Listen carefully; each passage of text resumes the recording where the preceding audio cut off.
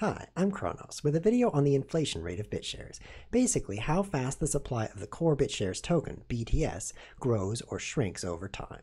Whenever you're considering an investment, understanding its future supply is a key component to estimating its value. You probably know that one Bitcoin is worth more than one Dogecoin, and one of the reasons is obvious. There can only be up to 21 million Bitcoins in existence, but there's already more than 100 billion Dogecoins. It's a simple matter of the difference in supply. Now, of course, demand is the other important factor in that equation, but you should always consider supply when looking at value. In this video, we'll start by looking at the factors that can increase or decrease the supply of Bitshares. Then, we'll look at the current supply, and lastly, we'll look at the way supply has changed in the recent past. Let's get started. Alright, here's a diagram from the website bitshares.org that outlines the ways that Bitshares supply can change. At first glance, it's pretty complicated, but fortunately we can simplify it a bit. Before we do that, let me highlight some of the important areas from the perspective of inflation. This bar at the bottom, account balances, is the actual supply of Bitshares, which starts at 2.5 billion. So you can immediately see that there's three ways that the supply can increase: through workers, through witness pay, and through the referral system. And there's one way that it decreases: through fees. Now this circle in the upper left, the reserve pool, is Bitshares that can be used to increase the supply. But wait, what does that even mean? The best way to think about the reserve pool, in my opinion, is that it doesn't exist at all. I know that sounds crazy, so let me explain. It's a little bit like the debt limit in the United States. Back in 2011, we had a big disaster. We called it the Fiscal Cliff, where it was literally against the law for the United States to go into debt more than a certain limit.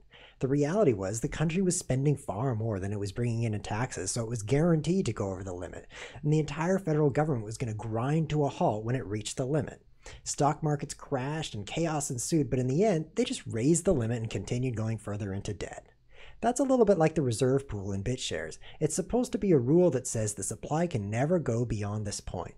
But in my opinion, if the pool ever runs too low so that the network is threatened, we'll simply hard fork the network to create more Bitshares in the pool. So in the end, the amount of Bitshares in the pool, which is meant to be a total limit to the supply, doesn't really matter. So let's simplify this diagram. We can see a fixed amount of Bitshares coming out of the reserve pool here, but if that's a higher rate than shareholders want to spend on witnesses and workers, you can see the excess simply being refunded back to the pool, so we can remove that from the diagram. Next, you can see fees split between the reserve pool and a complex referral system here. Now the referral system isn't really part of the Bitshares inflation equation, so we can simplify this as well. Now that the diagram is simpler, it's easy to see the different factors that impact Bitshares inflation. Witness pay is new Bitshares being created and added to the supply. Workers, which can be zero, is pay for new work to be done on the blockchain. And lastly, fees can be split between being destroyed and being referred back to the referring account on the Bitshares blockchain. So there's two ways that new Bitshares are created and one that Bitshares are destroyed. Now let's take a look at the current supply of Bitshares. Alright, here we are at one of my favorite websites for keeping tabs on various cryptocurrencies, coincap.io. It shows you the top cryptocurrencies by market cap. So let's just search for Bitshares here. And there is Bitshares, market cap, price, and most importantly, available supply. So you remember that Bitshares started with 2.5 billion in its supply. It's now increased by 73.34 million. That would make sense that it's gone up a little bit because the amount of Bitshares created by witness pay and worker pay would probably be more than the amount destroyed by fees, at least now at the beginning of the network. Let's look at a Bitshares block explorer to see exactly how much the supply has changed over time. All right, here's a Bitshares block explorer, cryptofresh.com, and this page here under budget stats will show us exactly what we want to see, the change in the reserve pool over time. Here's the reserve pool balance graphed over time, and today, September 6th, at the time of this recording, we can see 1,027 million Bitshares. Let's think of this in terms of millions because that'll make these large numbers easier to manage. So 1,027 million. Now let's look at 6 months ago. That would be March 6th. March 6th, that's 1,055 million. So 1,055 minus 1,027 would be 28 million, if my math is correct. So 28 million is the amount of Bitshares that have been created, that have come out of the supply since in the 6-month period. Now let's take a look at the actual supply today. Once again, jump back to CoinCap. That is 2,573 million. So let's divide that by the supply, which is divided by 2,000. 753 million. Is that right? Let's check one more time. 2573. I got the numbers mixed up. 2573.